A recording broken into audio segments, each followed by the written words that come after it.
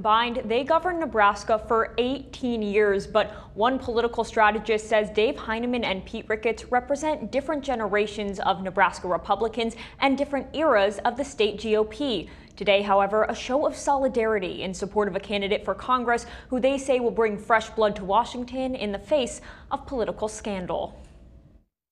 What a day and what an honor it is for me to be endorsed by and supported by Governor Pete Ricketts and Governor Dave Heineman. Two Nebraska governors joined forces to endorse State Senator Mike Flood for U.S. Congress. Flood served in the legislature under both governorships. We must come together and get Mike Flood elected. Coming together, although the two GOP governors have not always seen eye to eye. I think it's a really big deal. Political strategist Ryan Horn says he can't recall a time when the governor of Nebraska did not endorse a sitting congressman from his own party. To have both of them say, essentially, it's time for an incumbent of their own party to leave, that's fairly unprecedented. It's an important thing. It's an important message to Republican voters. In the 1st District Republican primary, Flood challenges incumbent Jeff Fortenberry, who was indicted by a federal grand jury in October, accused of lying about foreign campaign contributions.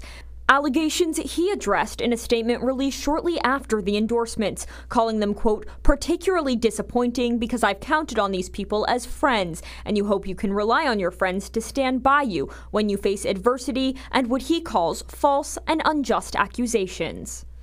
We respect and appreciate his service, but we don't want to risk losing the seat to a Democrat. Certainly, I think that Congressman Fortenberry's got a lot of uncertainty with regard to whether he'll even be able to remain in the job with this indictment. Governor Ricketts says he told Fortenberry he's supporting Flood in this election, but he wouldn't go into specifics about that, quote, private conversation. The governors today emphasize they don't want to risk the seat flipping blue while praising Flood for being pro-life and pro-lower taxes.